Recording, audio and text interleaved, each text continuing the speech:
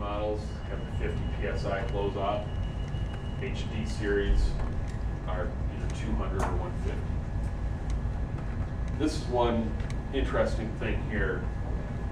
If you look at the butterfly valve section in the PGPL, you'll see two different CV ratings.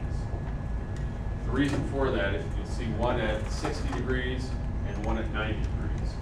We have the 60-degree CV set up because that's what you look at for modulating applications. Because beyond 60 degrees, you're getting your full flow. So you're not going to really be able to modulate anymore after 60 degrees. The 90-degree CV, that's telling you if you're running in two-position mode, you're closed or you're full open, that's going to be what you're getting in your full open at 90 degrees. The other thing you need to be aware of is that your flow velocity for the standard versions doesn't exceed 12 feet per second. And you may say, well, how should I know that? In our documentation, we show this GPM, this size valve will equate to X velocity. So you don't want it to be more than 12 feet per second. For the resilient seed valves, 32 feet per second for the high performance valves that are metal to metal seed.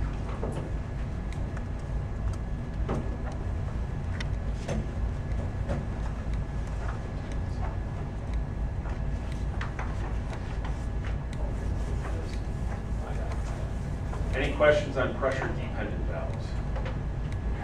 Any of you that have worked on valves, that's probably what you've seen. So now we'll talk a little bit about pressure-independent valves. We'll talk about the differences between each valve type and identify which are suitable for which applications. Our Ti Ccb, pressure-independent characterized control valve. It's a two-way valve. All pressure-independent valves are two-way valves. The reason being is you have to be able to sense the inlet and outlet pressure. If you have a three-way valve, you've got three different ports. Where are you going to be sensing? The Ti Ccbs range in size from 1/2 inch to 2 inch. Flow ranges from 0.5 GPM up to 100 GPM.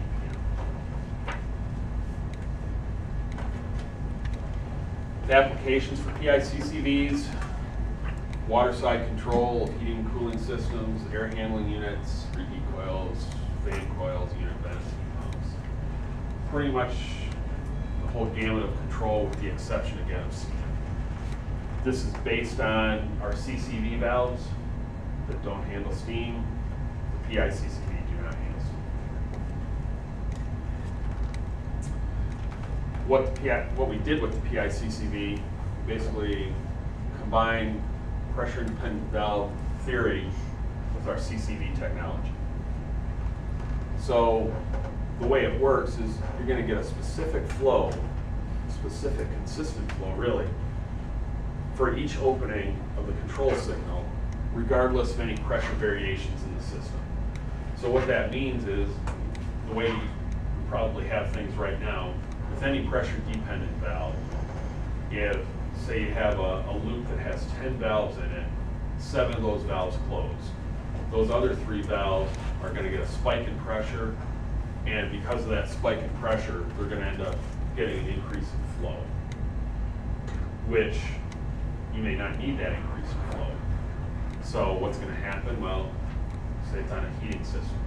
You're going to start overheating the room where those 3 valves got the increase of flow that wasn't being called for. So then you're going to have, once that's sensed by the sensor in the room, then building automation system is going to have to take action, close the valve down a little bit. Pressure-independent valve helps from that standpoint that it's going to maintain a consistent flow, even if you're getting those spikes in pressure. Like I said, prevents overflow or underflow, fast system startup. Reduces pumping based on accurate flow. And it's easy to select because since we're not worried about pressure anymore, I don't know how many of you do valve sizing, but for those of you that do, the formula for calculating CV is the GPM divided by the square root of the pressure drop. Since we're not worried about pressure drop anymore, sizing up a pressure independent valve, you're selecting based on the GPM. And obviously, like with CVs, we're not going to have every single GPM available, but we could have half GPM increments on the small stuff. Then as you get bigger, the gap gets a little wider. You can start going to 1 GPM increments. Then the bigger you go, the wider the space is there. Simplifies hydronic balancing. Circuits are not interactive. Really what we're saying is that you don't need a balancing valve when you're using pressure independent valve. Pressure independent valve is going to do all the balancing for you. Produces higher efficiency of both chillers and condensing boilers. Pressure independent valves get a lot of play from a lot of different manufacturers for chilled water systems. But a lot of them don't see the benefits as much on heating systems. However, with Belimo, we see benefits on heating systems as well, because your high efficiency boilers, they require certain temperatures coming back to the boiler in order to achieve the efficiencies.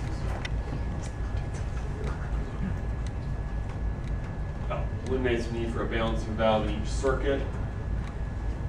It's not going to completely eliminate the need for a balancer. You're still going to want to balance the system as a whole.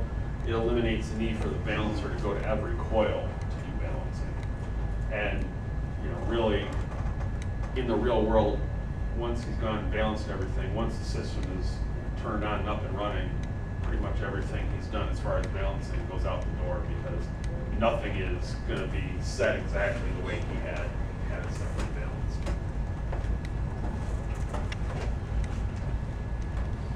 So in looking at a pressure-dependent valve here, you can use a flow-limiting valve, which in our example here, we're going to cap the flow at 10 GPM. Pressure-dependent valve there, it'll be pressure-dependent on anything below that 10 GPM max of the flow-limiting valve.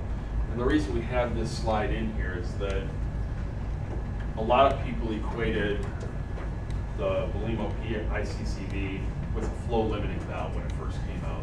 It's not a flow-limiting valve. It's pressure independent, maintains a constant flow for each degree of opening of the valve. Whereas what we're pointing out in this slide is that with a flow-limiting valve and your control valve, it's only capping the flow at the top rating, 10 GPM. Anything below that, pressure changes in the system are still going to have an effect on what's flowing through that valve. So Ti Ccb, single control valve, that's dynamically pressure independent through the full range of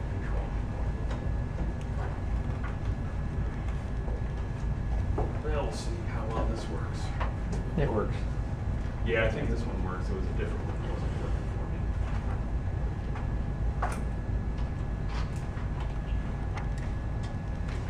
So this is going to show how the flow goes through the pressure independent valve. You can see it comes in through this differential pressure regulator is really what this is. And based on changes in the pressure, this cap will move up and down, allowing more or less flow through. So from this line to the right, that's basically our characterized control valve, our CCV. So what this portion here is really doing for you, it's maintaining a 5-pound drop for the characterized control valve. That's why you're able to maintain your consistent flow. So they show an example here. We start with a 10-pound inlet, 5-pound outlet, and that's the minimum. We have to have at least a 5-pound drop across the valve. Continue to flow what we need. I don't know if you saw that. I'll go back and forth. Watch the cap here as we change from a 10-pound inlet to a 25-pound inlet.